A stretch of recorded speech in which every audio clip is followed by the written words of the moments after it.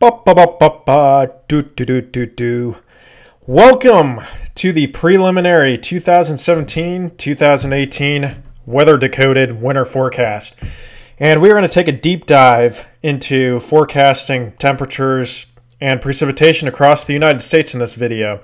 And I'm also going to go over a couple of key factors that could really impact this winter. And I also have a special contest as well. So let's get right into this episode of State of the Weather Address, the Winter Forecast Edition.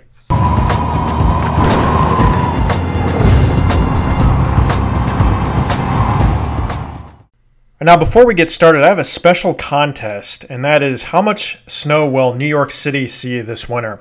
Okay, by the end of the winter. Just go ahead and comment your guess below.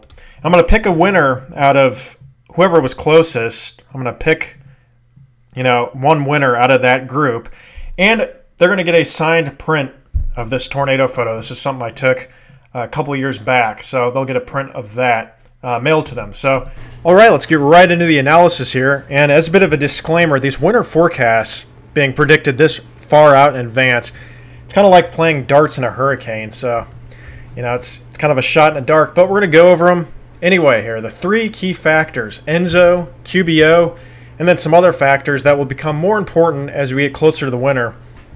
Alrighty, here's current sea surface temperatures right now. It's pretty warm out here out in the Pacific. Kind of cooling over here.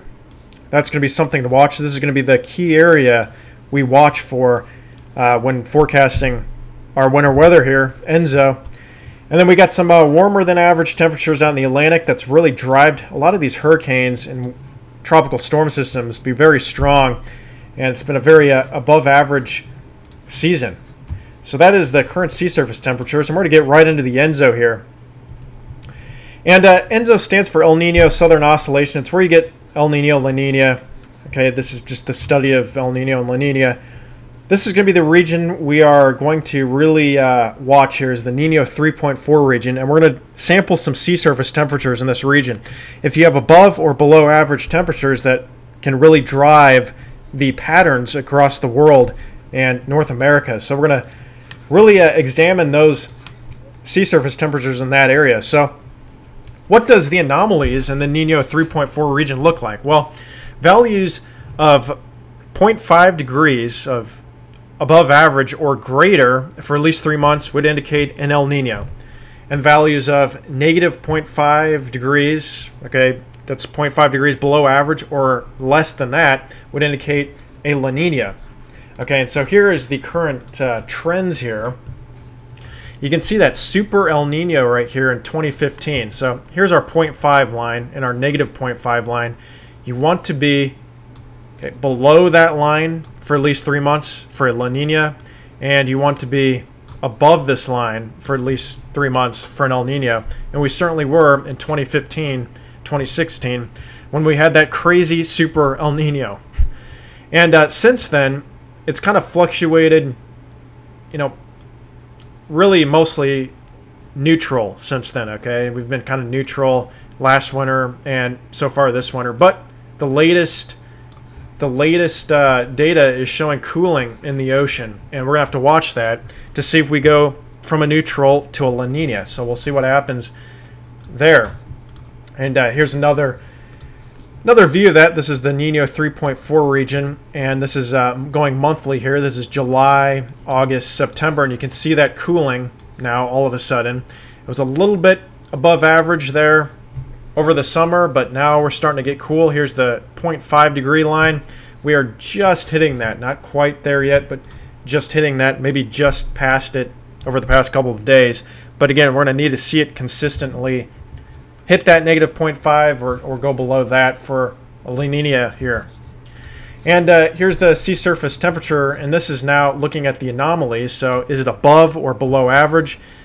All of these blue, purple variables, that's below average. All of these yellow, orange variables, that is above average. And again, we're looking kind of in that region right there. And you can see that cooling starting to kind of develop, and it's actually starting to move towards the west. Okay, and so we'll see how much that develops, but definitely cooler than average here And warmer than average out here. And here's an animation of the cooling that's happening out here. The western trade winds are really starting to strengthen right now, and that's really starting to build. The response under the ocean with this circulation, it's going to cause more upwelling. It's going to cause more cold water from below to rise, and that's going to cool the temperatures out here on the western or the eastern side here. And so where is it trending? Well, this is the winter of 2014-2015. A little bit warm, but not terribly so. 2015-2016, you can see that Super El Nino very much above average. Last winter, it was a little bit cooler than average, but we kind of fluctuated between neutral and La Nina, nothing crazy. And so far this fall here, we've got even a little bit more aggressive cooling here, but it's really starting to develop out here, and it's starting to kind of work its way towards the west and really deepen out here. More upwelling occurring. You're starting to get a circulation developing a little bit stronger than it normally is. It very well is trending towards a La Nina, but will it? What are the models predicting? Here's the CFS model. Okay, this is us right now as of this video, late September. Negative 0.5 degrees and below is going to be a La Nina for at least 3 months. Here's the CFS model. I think it's been pretty finicky. This is the model that was actually forecasting El Nino earlier in the year. So now it's actually forecasting a La Nina. You can see it dips down below half a degree below average by the time we get towards winter here. That's the area we're going to be paying attention to.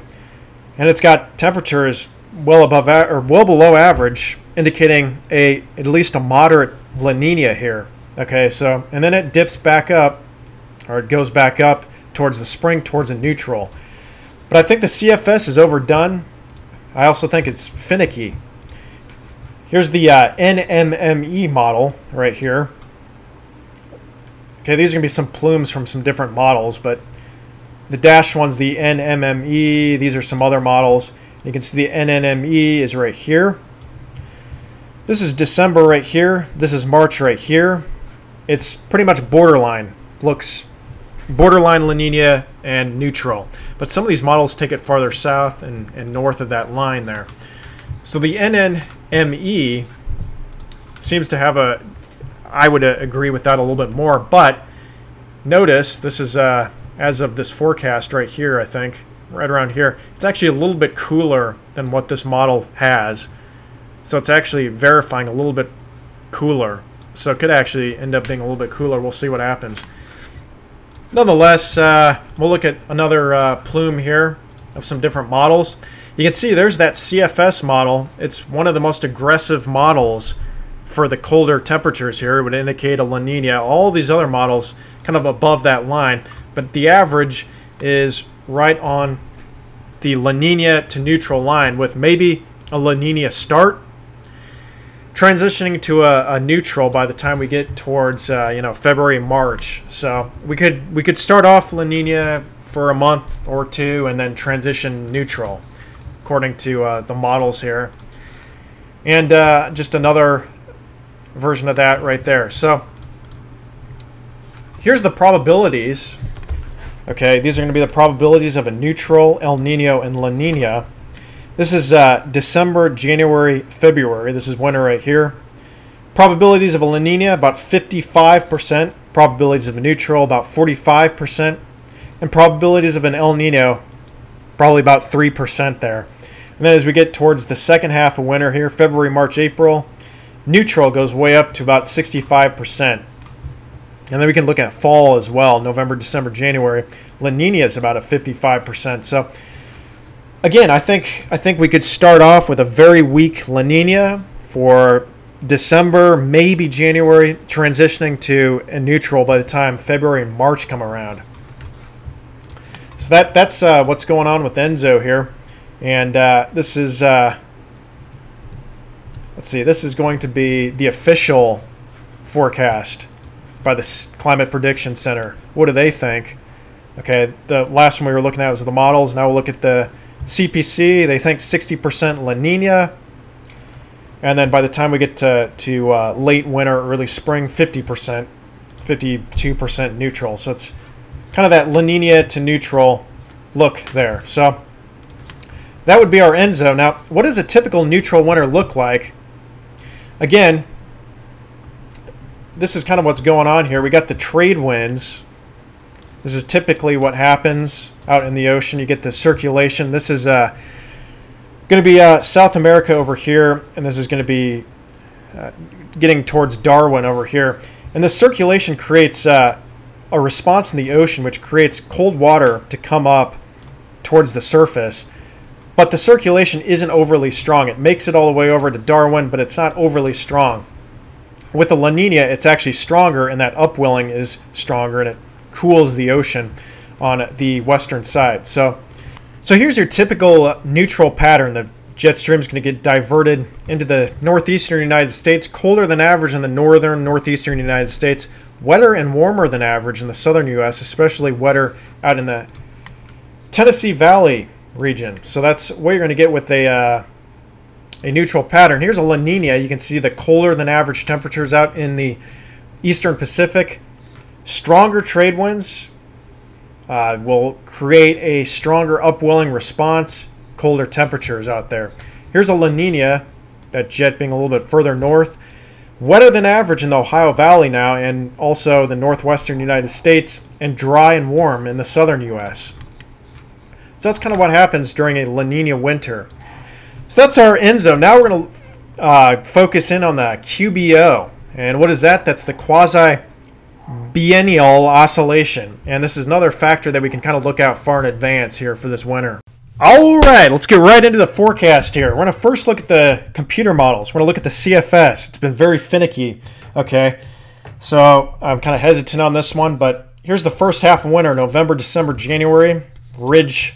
These are the height anomalies, okay? Kind of a ridge out there out west. A little bit of troughing action out east. We'll look at the second half of winter here. And it cools a little bit up north. That ridge kind of works a little bit farther to the west, and that trough kind of works a little bit farther to the west as well. So that's going to be the height anomalies. What's it saying for temperatures for the first half of winter? Much above average for the western half of the United States, and average for the eastern half. As we get towards later into the winter, cooler than average up north. Okay, it looks, there's that colder than average ordeal up north with those neutral and La Nina type winters. That looks kind of on par, and much above average for the southern half of the United States. That looks a little bit more representative, although I think it's a little bit underdone on the cold.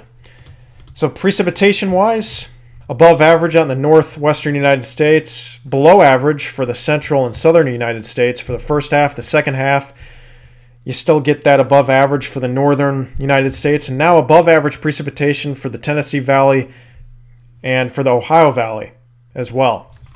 All right, here's the CANCIVS model. It's a little bit more zonal with this height anomalies here as we get into winter, but nonetheless, going to be a little bit warmer in the southern United States according to this model.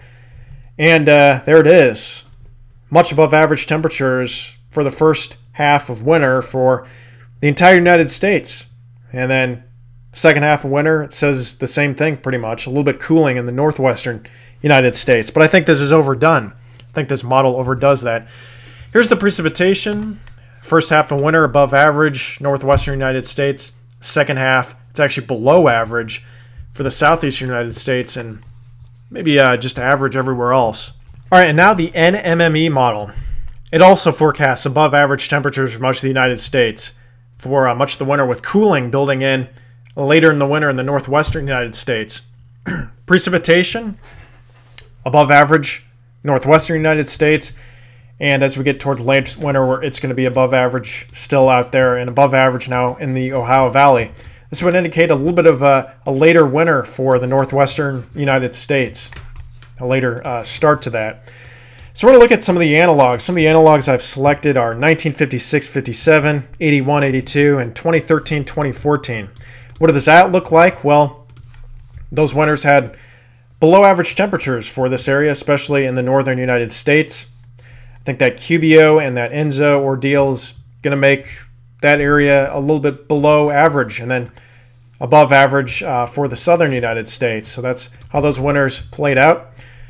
And precipitation-wise, there wasn't as much agreement, but above average or below average precipitation for the southern United States, maybe working into the central U.S. a little bit, and also to the southeastern United States, with above average in the Tennessee Valley, maybe Ohio Valley, and certainly the northwestern half of the United States. So those were the analogs I selected, but they weren't perfect. But what is the CPC saying, the Climate Prediction Center? This is going to be this is going to be the long-range forecast. These are the temperature outlooks. This is for November, December, and January. They've got above average for much of the United States, with equal chances to the north. So they're pretty aggressive on that.